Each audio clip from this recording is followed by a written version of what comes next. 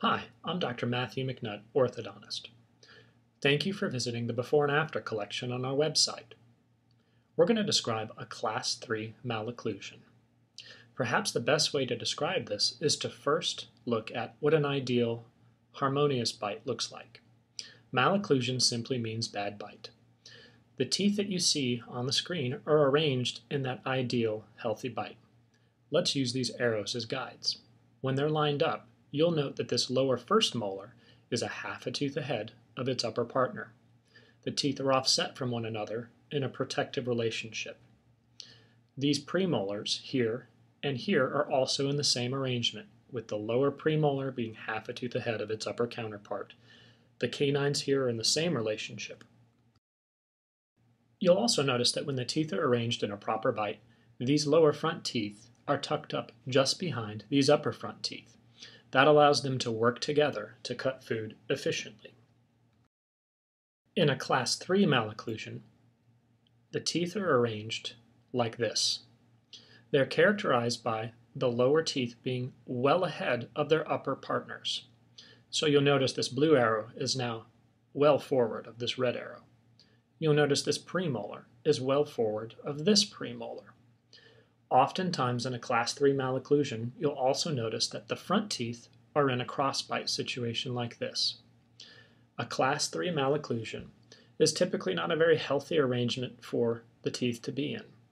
It can create a variety of problems for the patient in terms of being able to chew, putting too much stress and strain on gum tissues. In fact, thinning of gum tissues is a frequent occurrence if these lower front teeth are pushed too far forward due to being pressured by these upper front teeth. Like most bite problems, a Class III malocclusion can be said to be severe in nature, as you see on the screen.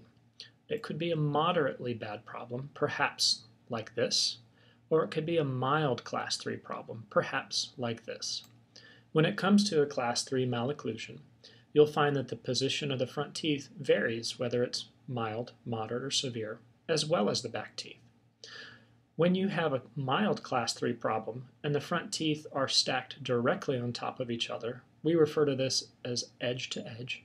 This typically is very destructive for front teeth. Front teeth, or incisors as we call them, are really not meant to stand up to the force of being stacked right on top of each other. They really should pass by each other while chewing, like a pair of scissor blades. So when they're tucked in this position, it's much healthier. Now, when the orthodontist is evaluating a Class III malocclusion on a patient, they are going to consider a number of different treatment options to correct it. Those treatment options are really going to be based on how bad the bite is. In the most severe cases, jaw surgery may be required in conjunction with orthodontic treatment in order to correct the problem. If it's a mild to moderate situation, the orthodontist has lots of different options in terms of how to best correct it. Sometimes that correction can be achieved with just braces and rubber bands alone. Occasionally, an orthodontist is going to describe the extraction of permanent teeth combined with orthodontic treatment and rubber bands in order to correct the bite. It really depends on how severe the bite is.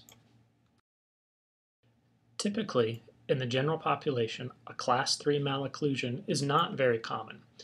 In fact, a Class II malocclusion is much more common, so you won't see as many before and after cases for Class III. Thank you very much for visiting our before and after section.